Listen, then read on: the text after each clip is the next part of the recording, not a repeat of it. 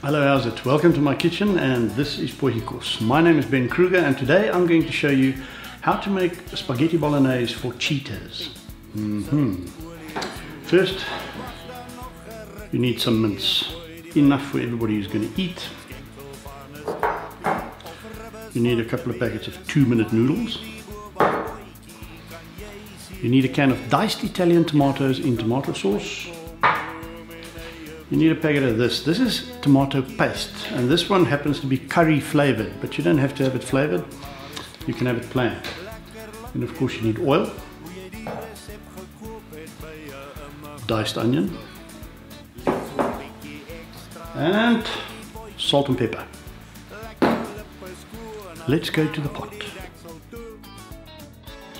Okay, so spaghetti bolognese for cheaters. First, as always, we go with the oil, about half a cup, and then the onions go in, nice chunky onions, they go in,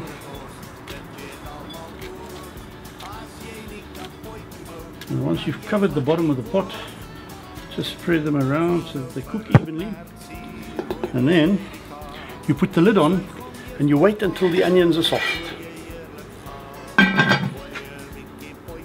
Wine? See you now. Okay, so my onions are simmering away nicely. It's time for the mince to go in. Just throw the whole lot in there, and then stir it around so that it breaks up and it can cook evenly. Our meat is now nicely browned, and it's time to add the condiments. Give it a good stir. Salt. And then a bit of pepper. And remember, once you've added the salt and pepper, give it a taste to make sure it's not undersalted, because that's a disaster.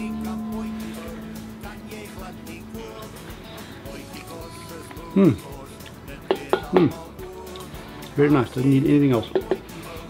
Okay, now we take our can of diced tomatoes, and that goes in. And after the diced tomatoes, we take our little bag of curry flavored tomato paste and we squeeze that in. Make sure you get all of it out, because you've got to give it a really good squeeze. It's like that toothpaste tube right at the end of its life. Once all that has gone in, take your wooden spoon again and stir. And now all you have to do is wait for it to come to a simmer. Then we add the 2-minute noodles, and 4 or 5 minutes later, what have we got? A cheater's spaghetti bolognese. See you just now. Our mixture is now bubbling nicely, and it's time for the 2-minute noodles. Just break them into the pot and spread them over evenly. And then it's time to put the lid back on and wait until the noodles are soft. And there you have it. Cheater's spaghetti bolognese.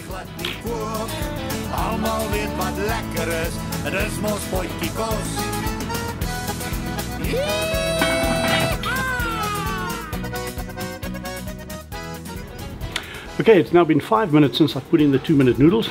Let's check. The moment those noodles are soft, this dish is ready to dish up and to eat. Let's go and taste. Right, spaghetti bolognese for cheaters.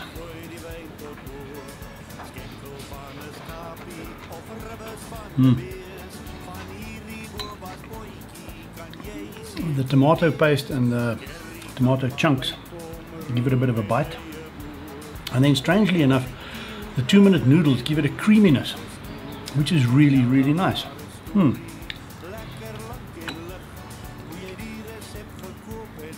You could probably flavor this up with other stuff like coriander, chili sauce, maybe a bit of Tabasco over the top.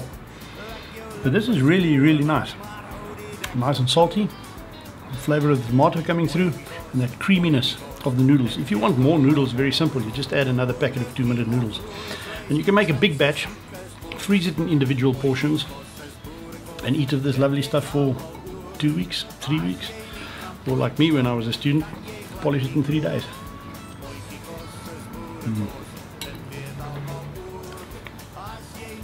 There's only one thing wrong with this picture. I wish I had somebody to share it.